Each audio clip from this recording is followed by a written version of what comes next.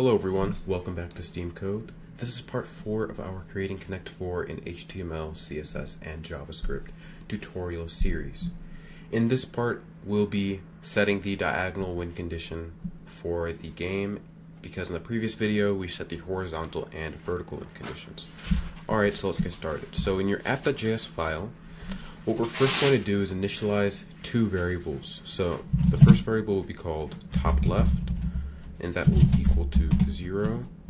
The second will be top right, and we'll set that to top left plus 3.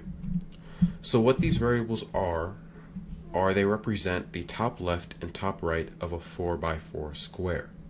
So the way we're going to be checking diagonals is we're going to be creating a 4x4 square, and then we're going to be checking the diagonals, the two diagonals of that square. And we're going to be doing that for all the 4x4 squares which exist on the Connect 4 board. So first we're going to start with this one, then we're going to move it over one cell to the right. So with this one, we're going to continue doing that until we go down through all of the 4x4 squares on the Connect 4 board. So the way we're going to do that is with a double for loop.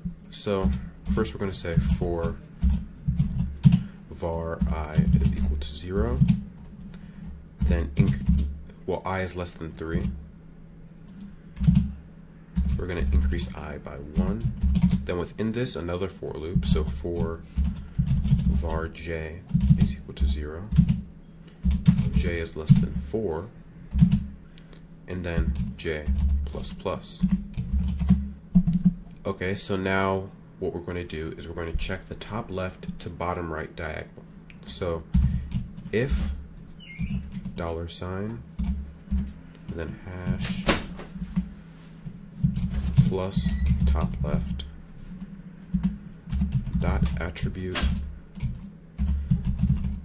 data player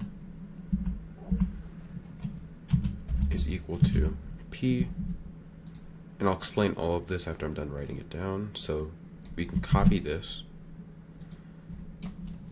and then say and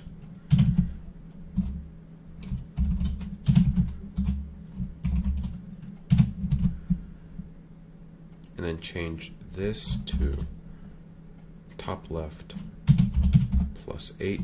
Remember to put inside of parentheses.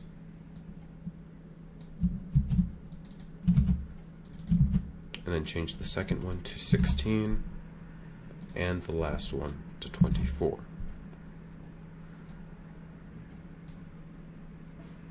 And then we're going to say if that happens, then return true.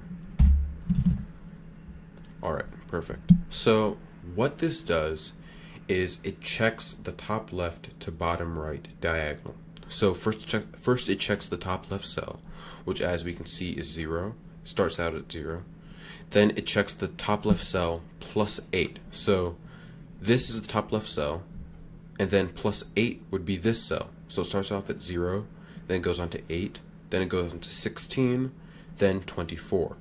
And as the cells, or as the square keeps on moving across the board, those values will remain the same. So the second diagonal from top left to bottom right will be 8 more than the top left, and then 16 more than 24 more, and then so on and so forth. So now we need to check the bottom left to top right. So you can just copy this entire thing. We'll change a few values around. So we're going to change top left to top right.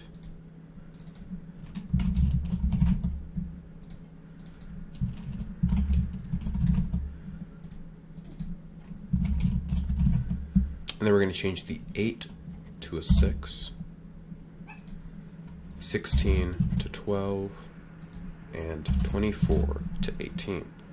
So the reason why we change the values is top right, as you can see, starts off at 3, and then we're going to be moving on to this one, which is 9, and then this one, which is 6 more than that, 15, and then lastly this one, which is 21.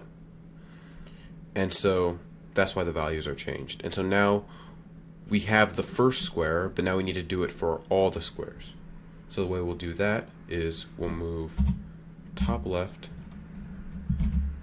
we'll increase it by 1, so top left plus plus, then top right is equal to top left plus 3, and then underneath this inner for loop we're going to move top left down 1 cell, so top left is equal to I times 7 plus 7, and top left is equal to, or top right is equal to top left plus 3.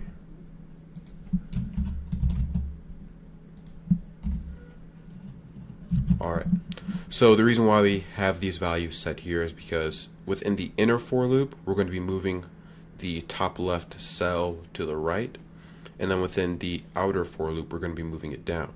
So first it moves to the right 3 times, so it starts off here, then moves right there, then there, then there, and then with this bottom argument then we move it down, and then it continues with that process till it goes through all of the squares on the board. So now we can test this.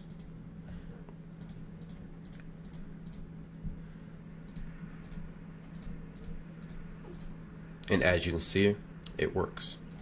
Alright, so that's it for this video. If you have any questions, do not hesitate to leave them in the comment section down below. And if you like the video, please like and subscribe. This has been SteamCode. I'll see you guys next time.